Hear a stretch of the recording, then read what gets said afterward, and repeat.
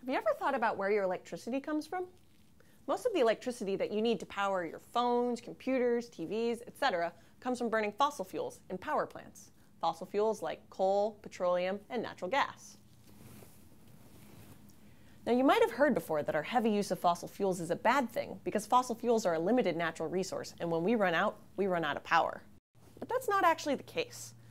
The reserves we have are not all easy to extract from the Earth, but those reserves are huge, enough to last us hundreds of years at least.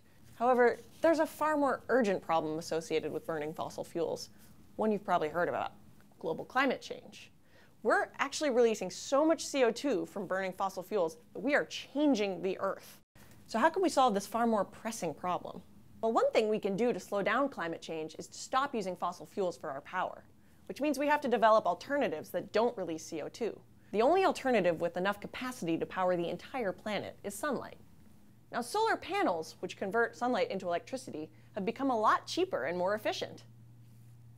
But what happens when the sun goes down? Or when a huge snowstorm comes along and dumps 3 feet of snow on top of your solar panels? Clearly, we need some way to store the energy of the sun, to use at night or on a rainy day, something storable like fuel. So that's why scientists like me are working on developing a way to make fuels from sunlight. And for that, we're turning to the current masters of making solar fuels: spinach. So how can spinach teach us how to make solar fuels? Well, you've undoubtedly heard of photosynthesis before. It's essentially the process by which plants make food from sunlight. Food is fuel for living things. So basically, plants are making solar fuels all the time. And if plants can do it, so can we.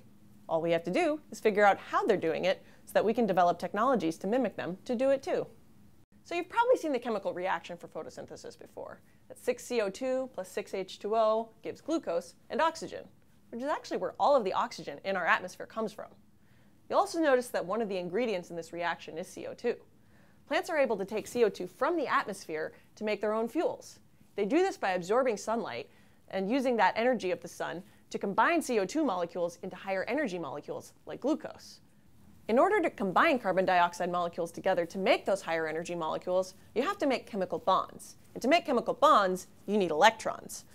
And that's where the other ingredient of photosynthesis comes into play: water. So plants use water as a source of electrons to make those chemical bonds between carbon dioxide molecules. That is, they oxidize water. Why water, you may ask? Because it has electrons to spare, and it's everywhere. It even falls from the sky, for crying out loud. However, getting the electrons from water isn't super easy. Photosynthesis is an oxidation-reduction reaction in which water is oxidized, that is, it loses electrons, and carbon dioxide is reduced, that is, it gains electrons.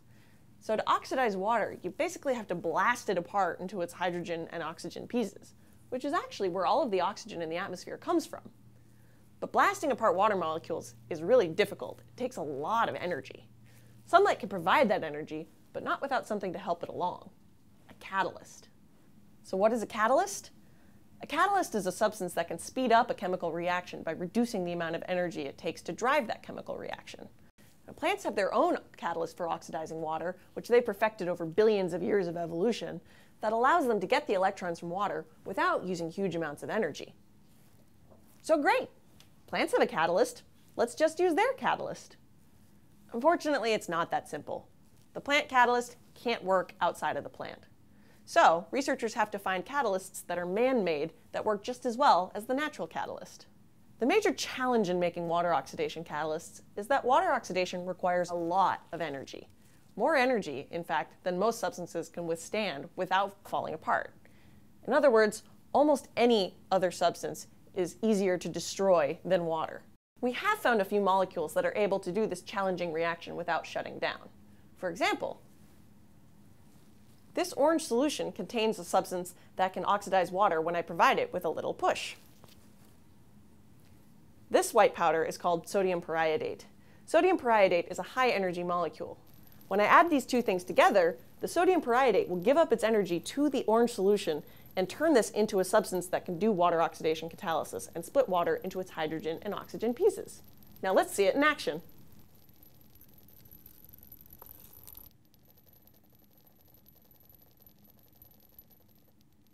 These bubbles are oxygen being released from the oxidation of water. And this reaction only stops when all the sodium periodate has been used up, not when my catalyst breaks down and stops working. This is pretty cool and is really promising for coming up with a strategy to make solar fuels for the planet. Of course, we're still not using this everywhere, and there's a very good reason why. Have a look at the chemical structure of this molecule. The IR in the middle stands for iridium, which is one of the rarest elements known to man, more rare than gold, silver, or even platinum, which means it's really, really expensive. So why are we using iridium? Well, because it does the reaction really well, and if we understand why it does the reaction so well, we can work on finding other materials that use cheaper building blocks that can also do this reaction really well. And that's something that we're working on really hard in my lab right now.